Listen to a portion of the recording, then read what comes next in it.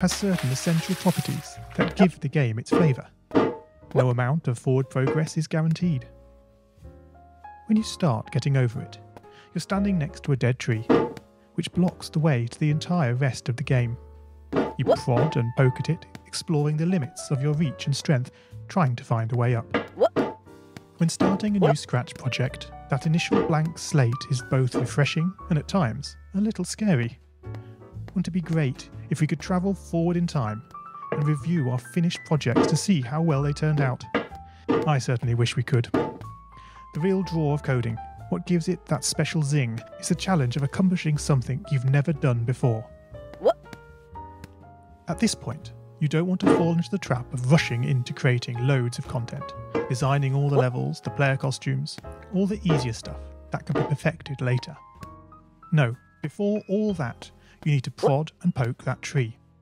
That is, understanding the coding difficulties you're expecting to face and try out any ideas to solve them.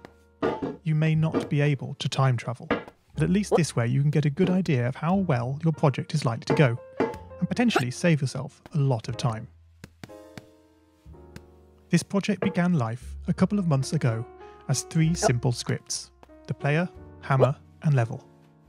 I spent no time on the art, just using ScratchCat and a few rectangles drawn in the sprite editor. The scripts for the player quickly mocked up in a similar fashion to those I teach on my YouTube channel. With the hammer I had to improvise because I'd never done anything quite like that before, and boy did I prod and poke at those